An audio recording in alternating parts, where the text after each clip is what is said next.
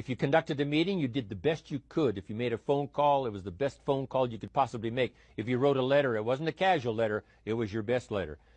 At the end of those kind of days, when you feel good about yourself, self-confidence starts to rise. You know that if you can have this kind of a good day, you can have another one the next day, and those days become the weeks become the months, and the month becomes a powerful year. Self-confidence comes from the lack of neglect.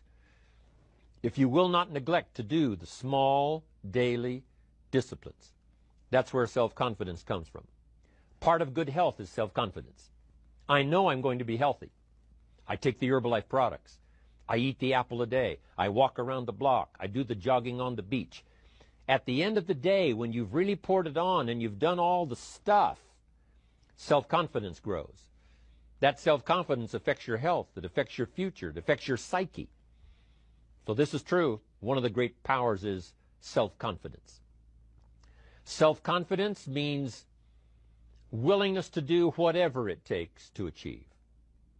Some people say, well, I'll do it for a little while and see what happens.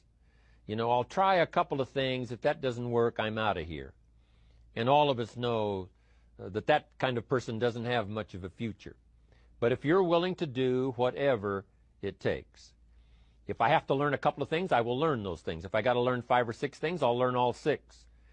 If I have to take an extra class, I'll take an extra class. If I've got to read the books, I'll read the books. If I have to consult with people who know more than I know, I will do the necessary consulting. Whatever it takes, I will do. That starts to develop unbelievable self-confidence.